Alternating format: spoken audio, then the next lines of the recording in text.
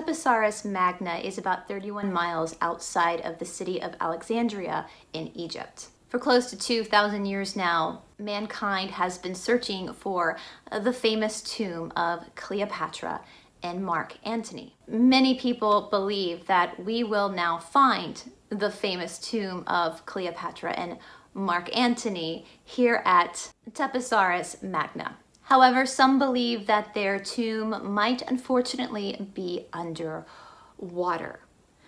Now, it's not only important for us to find their tomb so we can find it for history's sake, but because if we can pull their bodies out, there's one question that we can have answered. And that is how Cleopatra actually died. But before we go any further, you know what to do. Hit that subscribe button and give us a like. Again, also a special shout out to our producer, Tiffany Monroe. She is a Reiki healer and teacher here in Atlanta. If you would like to get in contact with her, if you're looking for an alternative way of healing, her email address is in the description box below. Even if you live out of state or out of the country, please go ahead and contact her, and I'm sure she can set something up with you. Welcome to Esoteric Atlanta. My name is Bryce, and today we're going to be talking about the last queen of Egypt.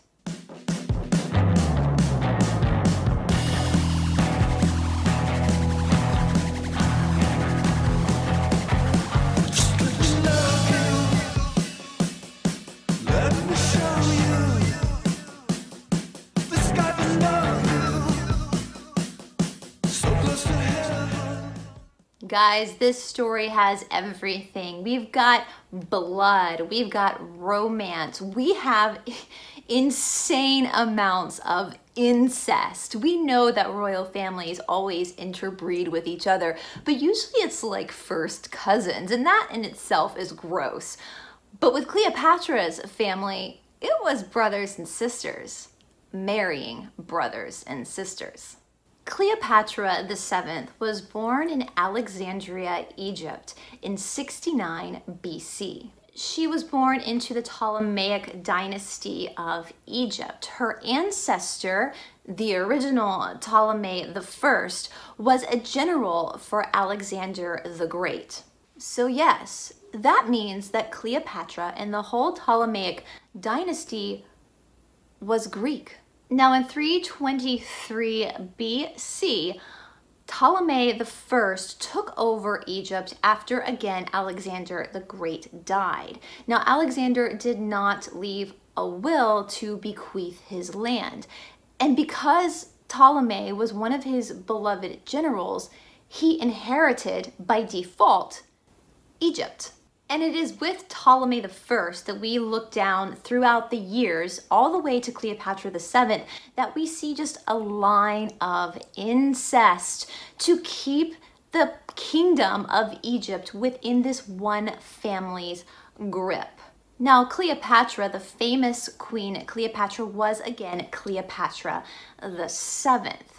As you'll see in the story, the name Cleopatra and Ptolemy are the big names within this family. Now, Cleopatra came into the Ptolemaic kingdom and dynasty through Alexander the Great because that was the name of Alexander the Great's little sister. And in fact, we don't really know for sure who Cleopatra's mother was. We know again her father was Ptolemy the 12th. We believe her mother was Cleopatra V. I don't know who Cleopatra VI was, but we know our famous Cleopatra, again, was the 7th. In 58 BC, Ptolemy XII had to flee Egypt. He fled Egypt with his 11-year-old daughter Cleopatra because he had made his 11-year-old daughter Cleopatra his co-ruler. This is common in Egyptian history that there are always co-rulers. Ptolemy XII and Cleopatra had to flee because of Cleopatra's older sister Berenice.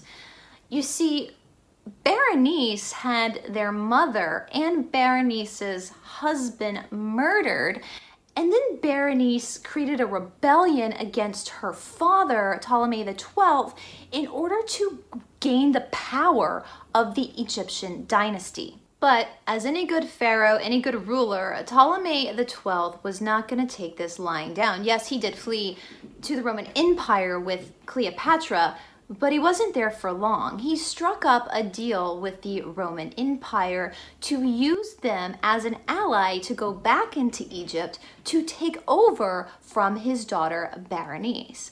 Here we see a relationship with the Roman Empire that would be a story woven throughout Cleopatra's whole life. As soon as Ptolemy the 12th and Cleopatra, along with the Roman Empire, got back into Egypt, they then sacked Egypt. They took Berenice captive. Now, most of you probably think a father with a rebellious daughter would then just love his daughter and keep her at arm's length and make sure she gets some help. Well, that's not how they do it in the Ptolemy dynasty.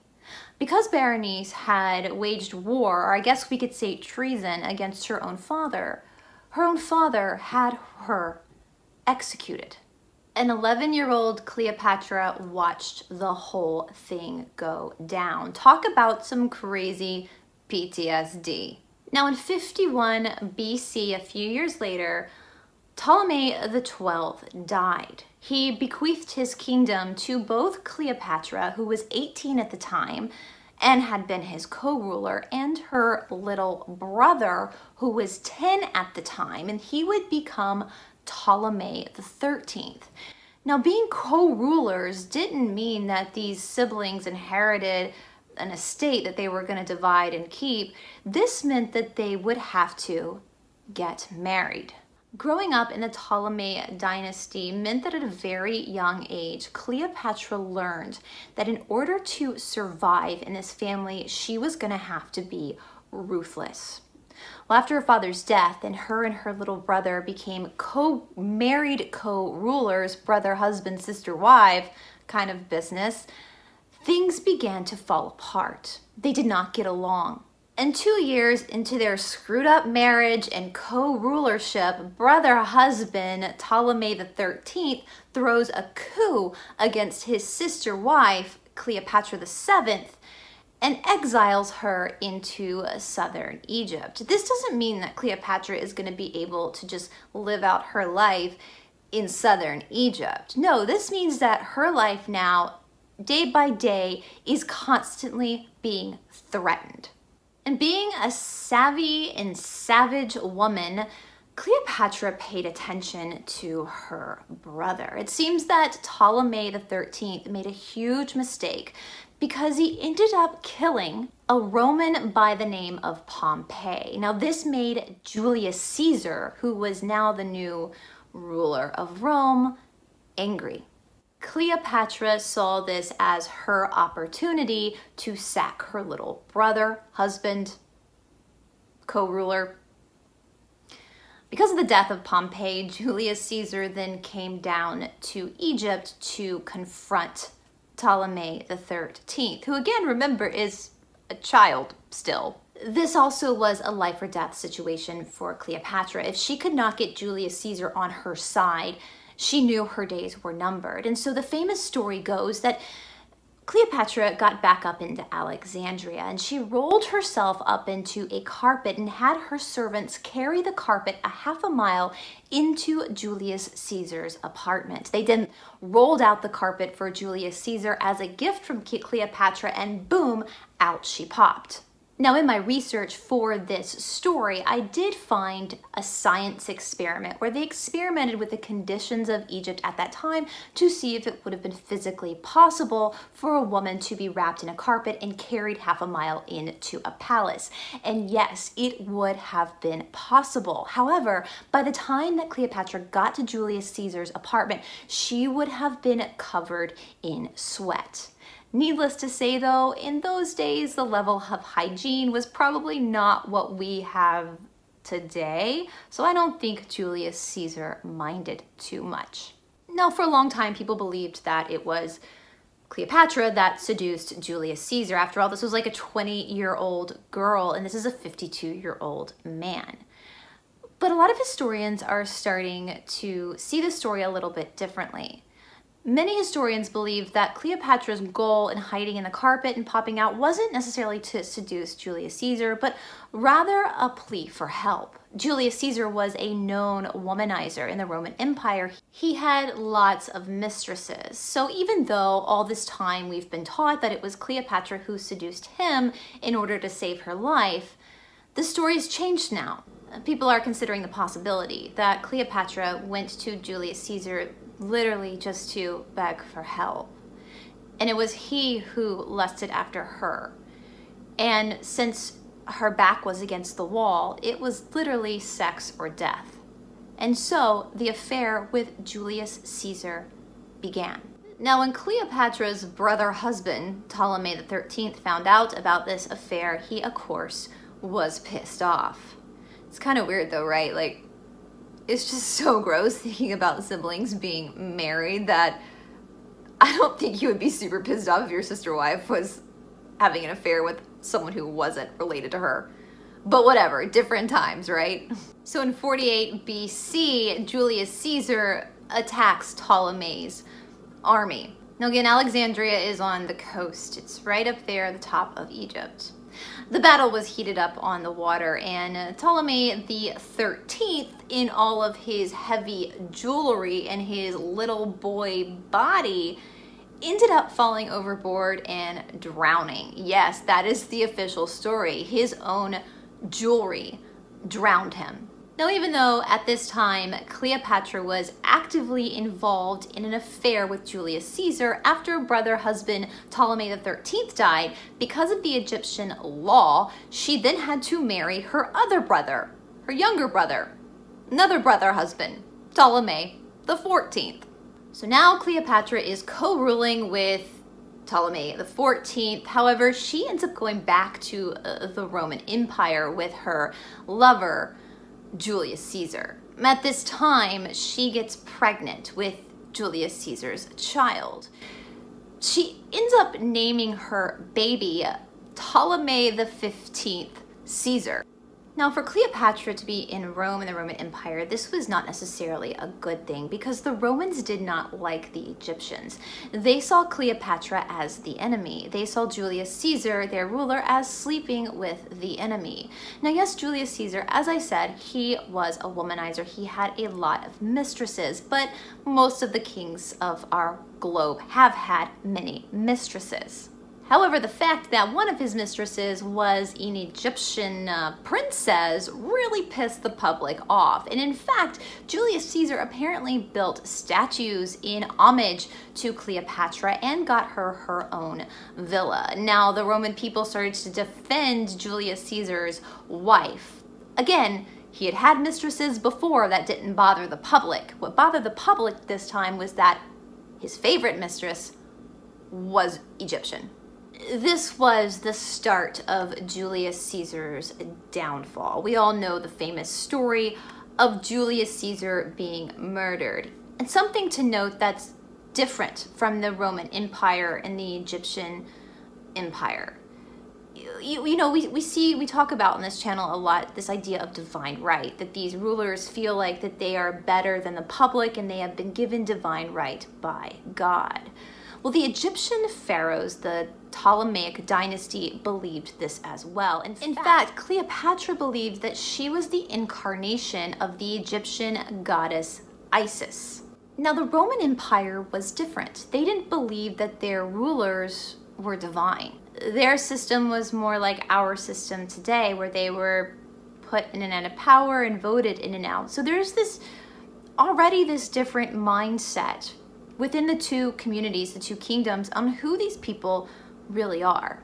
Now again, not only was Julius Caesar's affair with Cleopatra the beginning of the end for Julius Caesar, after the birth of Ptolemy XV Caesar, their child, her other brother husband, Ptolemy XIV, got very, very upset and started to threaten Cleopatra. But then Cleopatra's life is completely turned upside down when in 44 BC, Julius Caesar is assassinated. And being the strong and ruthless woman that she was, she acted quickly. It is believed that Cleopatra was the one who had her brother husband Ptolemy XIV murdered through poison.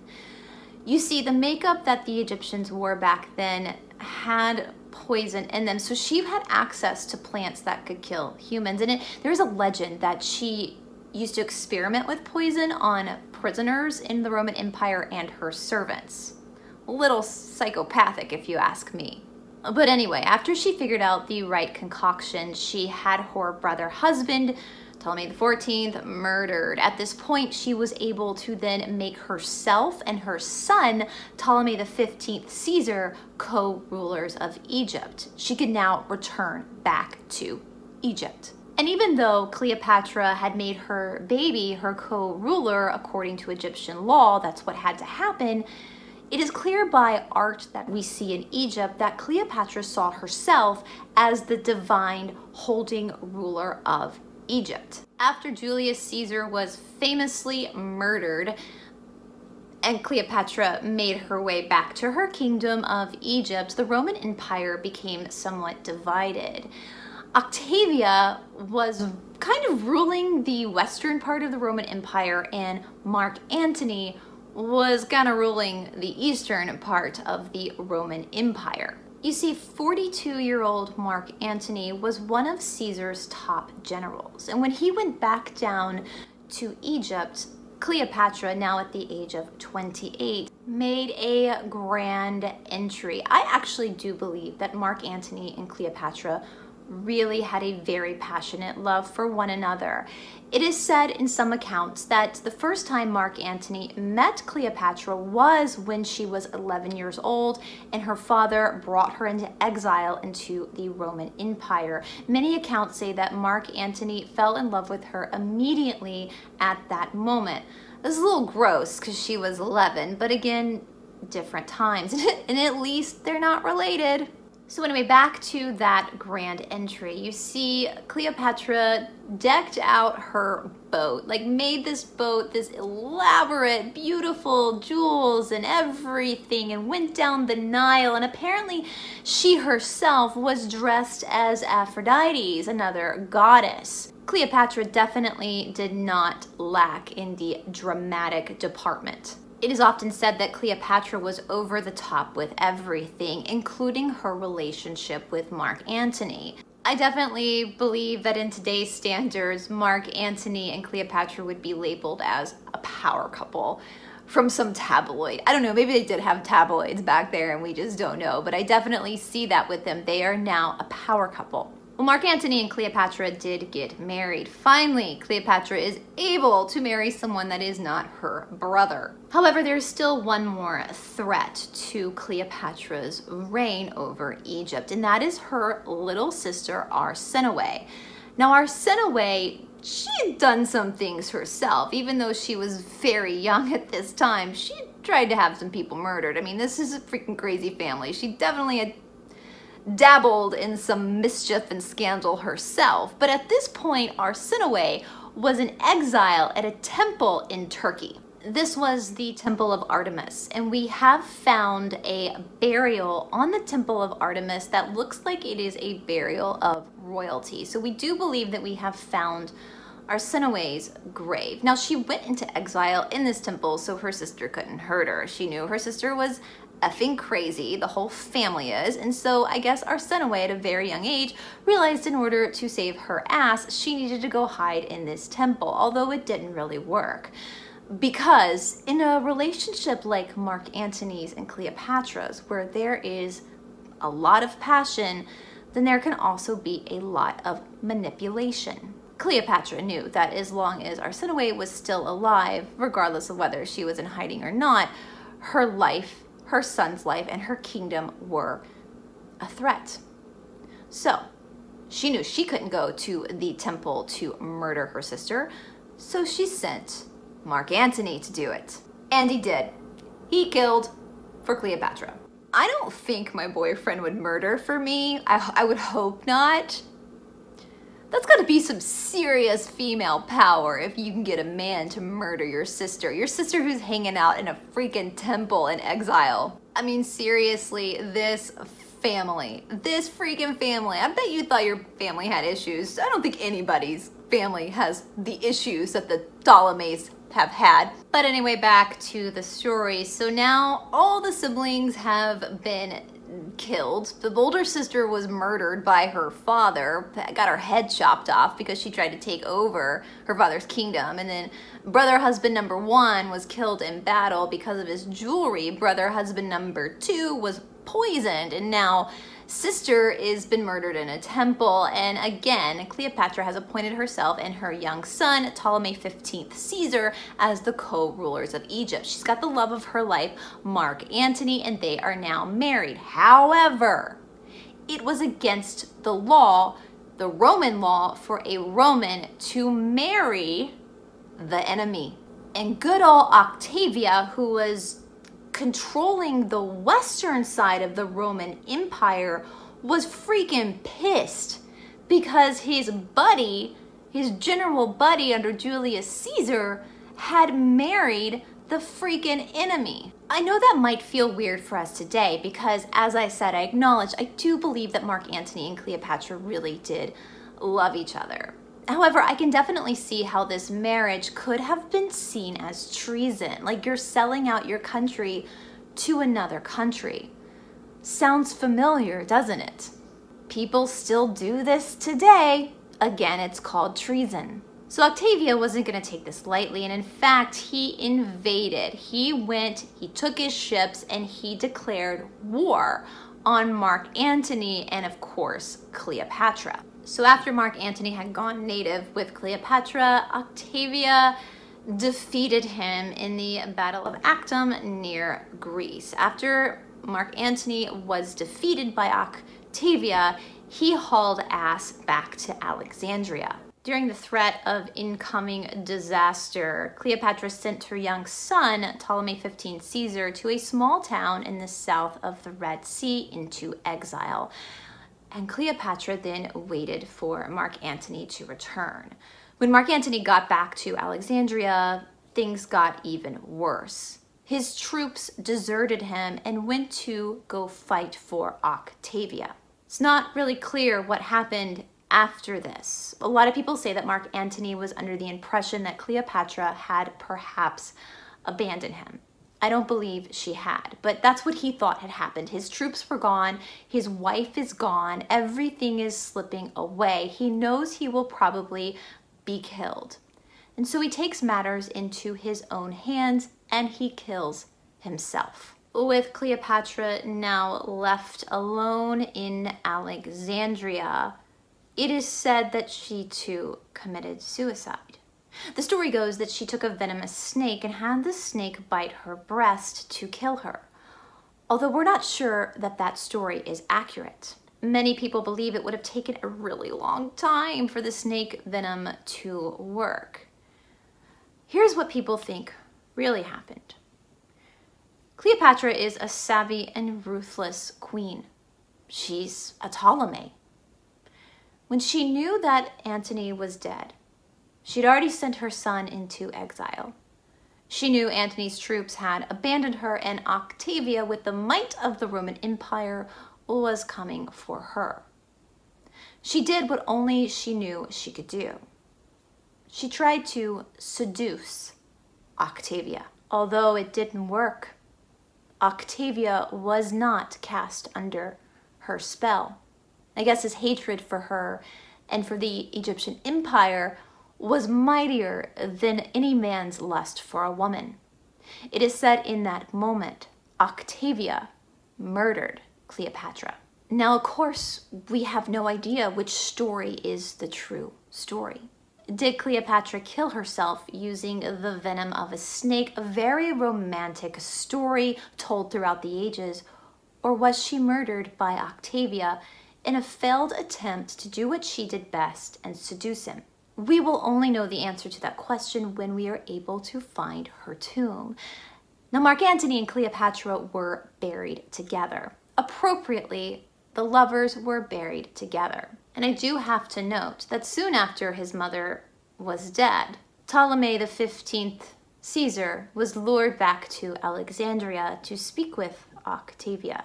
Now, Ptolemy the 15th Caesar was the single ruler of Egypt at a young age.